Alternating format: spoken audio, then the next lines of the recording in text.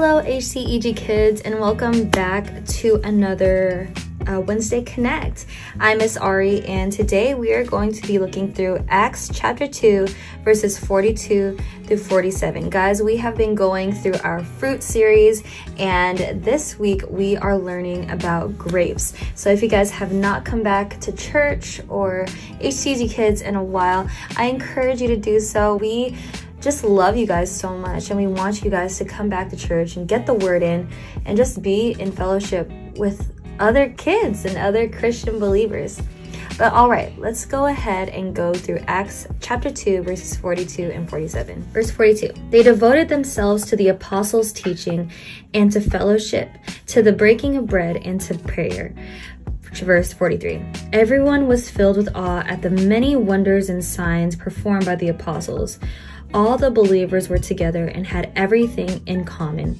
They sold property and possessions to give to anyone who had need. Every day they continued to meet together in the temple courts.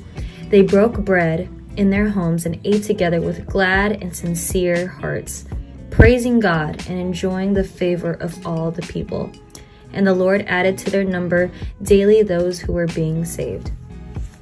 I love this so much. In Acts chapter 2, this is all the believers coming together and fellowshipping and just praising God all together all at once. And for my observation, I put, have you ever just eaten one grape by itself?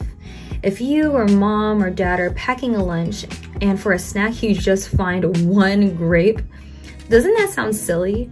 Grapes are formed in bunches, more than one grape.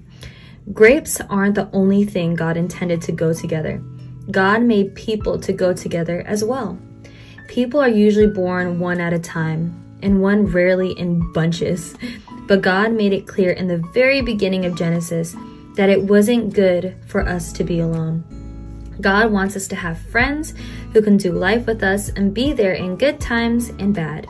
When we look at the early church, we see just how God intended our friendships to be. All right, and for my application, I put, whether you have many friends or no friends at all, Jesus doesn't want you to be alone.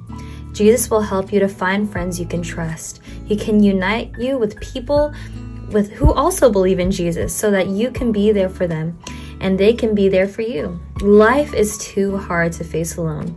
In this world, we will all have bad days and highs and lows, but God doesn't want us to face those tough times by ourselves. He wants to give us comfort. He wants to comfort us through our friends. God also wants to use us, like those early believers, to meet the needs of our friends when they are down and out. Grapes grow on the vine, bunched together. God wants us to grow together in a bunch, loving one another and meeting each other's needs.